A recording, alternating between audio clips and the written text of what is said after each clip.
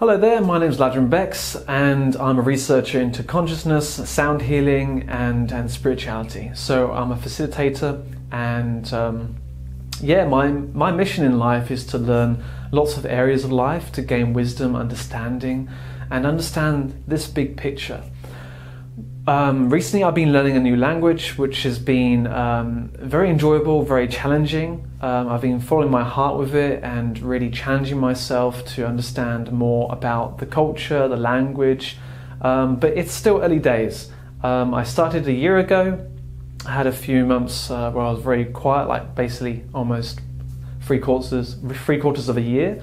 And then the last couple of months I've been learning a lot more and surrounding my life in this new language. Although I can't speak it clearly, the language that I'm learning is Spanish. And the reason why I chose that is because it's one of the most well-known, popular languages out there. You have Spain, you have Ibiza, you have also the South Americas and probably other places as well. And it's quite a well-known language. Me being a little bit dyslexic and not understanding things and getting my mind to understand things, I did try learning Greek a few years back and I found it very, very difficult to learn. And I've always been interested in perhaps learning Chinese or Japanese, but even that it was just very hard to understand the new pronunciations and the nouns and vowels and the whole different alphabet with all these sort of little hieroglyphs, which is the Chinese letters. So yeah, it's been really good to challenge myself, and what I've learned on my journey, even though it's been a couple of months at this present time in February 2020, is that it's still early days. It's going to take a handful of years to really be fluent in the language. If I put in, maybe an hour a day at the moment, I'm putting about 4 or 5 hours a day at the moment, and it's given my mind to focus on something. And not only that, from a spiritual point of view, from a consciousness point of view, spirituality is about facing fears and really understanding about the whole picture of reality. And what I've learned is that learning this new language in Spanish is that it's given me a much more greater awareness of me listening to people.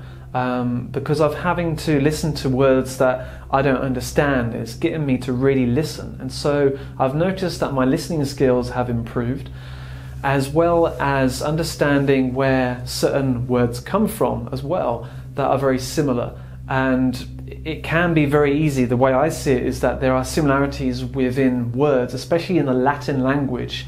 So I guess if you go to like Germany, you go to France, a lot of European countries speak a lot of like Latin words. I found that when I went to Indonesia, that was Latin also, and I can't remember the full story, but obviously people have traveled and owned places, and they've used that as their native sort of tongue. You would expect like Indonesia, Bali to be more like Chinese speaking, although there is a lot of Hindu and Buddhism, etc. in that country and those countries. Their main language is Latin, which is, I found it very easy to learn. However, the reason why I chose Spanish is because I'm following my heart. It's in my heart to follow that, and it's Spain is just south of the UK, and eventually I'm looking to get land or a winter home there south of the UK and enjoy a bit more warmer environment and better way of life. Spain offers lots of great things. If you look at our produce in England, a lot of it comes from Spain. If you look at the spinach and some of the fruits, it would say it's sourced or country of origin is Spain. And also the whole thing with Brexit going on, I don't know what's happening, but hopefully it doesn't happen with food prices rising, but it's bound to happen. So there's lots of different reasons of learning a new language. Spiritually, from a wisdom point of view, is that it's given me a greater awareness of myself, better memory. I've noticed that I'm able to retain information much faster.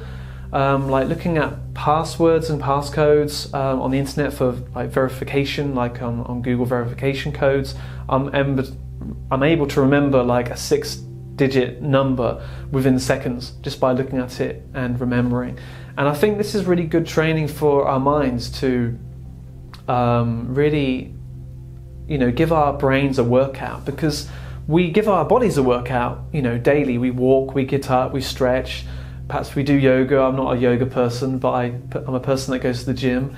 And I found that it's not just the body, it's the mind, body and spirit all together. So if you're focusing on just your body and, you know, your consciousness meditation, if you're not focused on doing like memory games, memory skills, and even if you're not interested in learning a language, I do recommend learning a language. I find it's, you know, very enjoyable, especially when you hear people. I'm starting to hear people around me where I work who speak Spanish.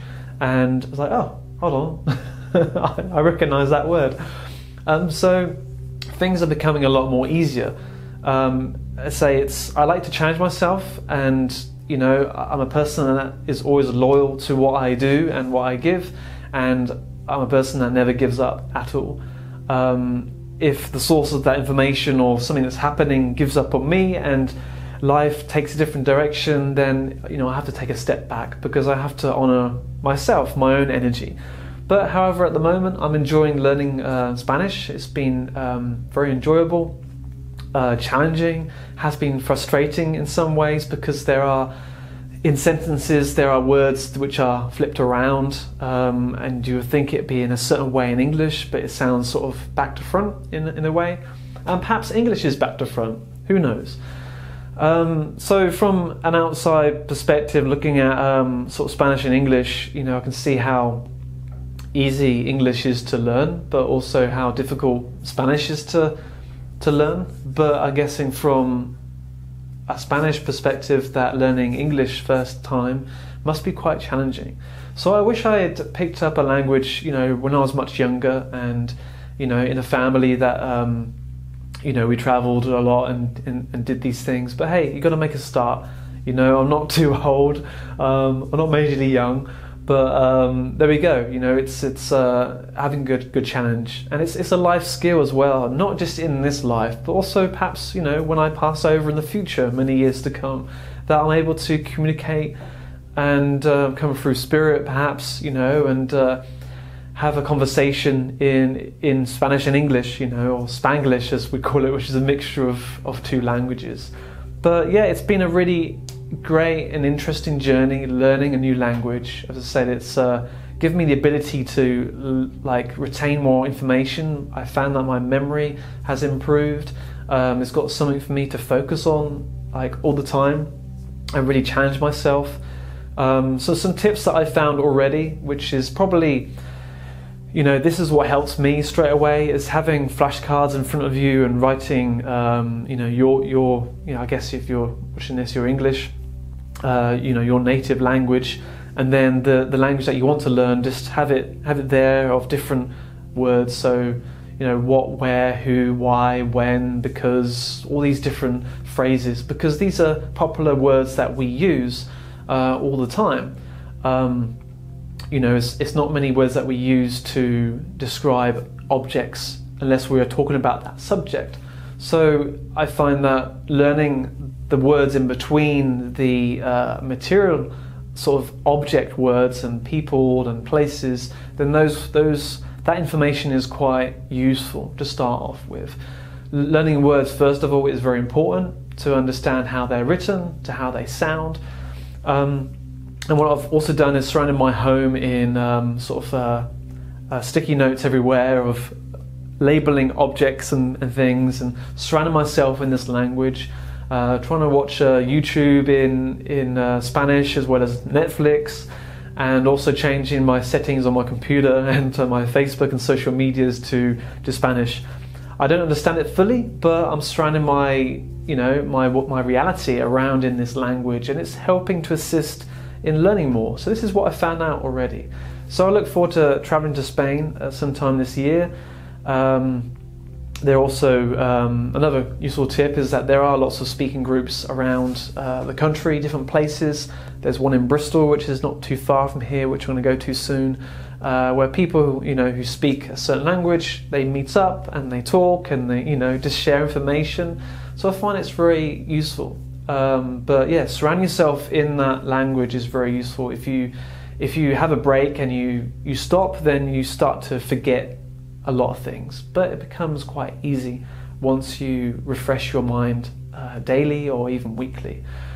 Another great tip there, which I've learned for myself, is just never give up. Never give up what you're trying to do and learn, and be dedicated and loyal to what you're trying to do, and just never give up. So yeah, learning a language has been great, opening up my awareness, and also from speaking English, which is Latin, learning Spanish, which is Latin words and letters. I've noticed that there are a lot of similarities between English words and Spanish words. Even if they don't look the same, there is a similarity of other words which helps to remember.